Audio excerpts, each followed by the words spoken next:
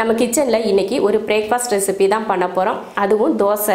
தோசைனா எப்பயுமே நம்ம வீட்டில் மாவு அரைச்சி புளிக்க வச்சு செய்கிற தோசை கிடையாது. இன்ஸ்டண்ட்டாக ஒரு தோசை பண்ண போகிறோம்.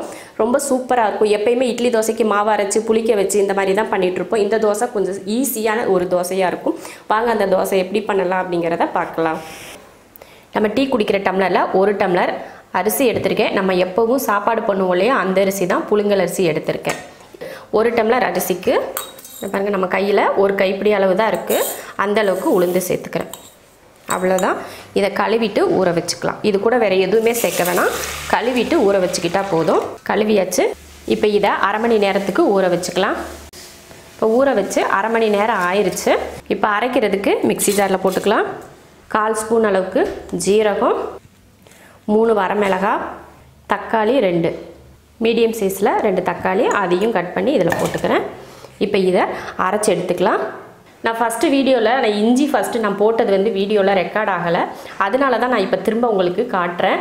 இந்த சைஸ் இஞ்சி எடுத்து அரைக்கிறப்போ சேர்த்து போட்டு அரைச்சிக்கோங்க. இப்போ அரைச்சாச்சு. அரைச்சிட்டு இதில் கொஞ்சம் தண்ணி சேர்த்துக்கலாம். மிக்ஸி ஜாரை கழுவி அதிகமாக தண்ணி சேர்த்துறாதீங்க. கரெக்டாக தோசை பக்குவத்துக்கு தண்ணி ஊற்றி கலந்துக்கோங்க. தேவையான உப்பு. இப்போ இதை கலந்துடலாம். அவ்வளோதான், கலந்தாச்சு. இதை ஊற வைக்கணும், புளிக்க வைக்கணும் அப்படின்னு எதுவுமே நம்ம செய்ய தேவையில்லை. அப்படியே நம்ம தோசை ஊற்றிக்கலாம். இது கூட உங்களுக்கு வெங்காயம், பச்சை மிளகாய் மேலே தூவுறதுனா கூட நீங்கள் தூவிக்கலாம். தோசைக்கல் வச்சு காஞ்சிருச்சு. இப்போ ஊற்றிக்கலாம். மாவை வந்து ரொம்ப மைய அரைக்கக்கூடாது. ஓரளவுக்கு அது குருணையாக இருக்கிற அளவுக்கு அரைச்சிக்கோங்க. அப்போ தான் வந்து தோசை மொறுமொறுப்பாக வரும்.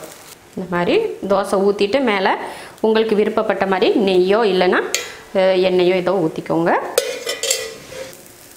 இப்போ ஒரு பக்கம் நல்லா வெந்துருச்சு. இப்போ திருப்பி போட்டுக்கலாம்.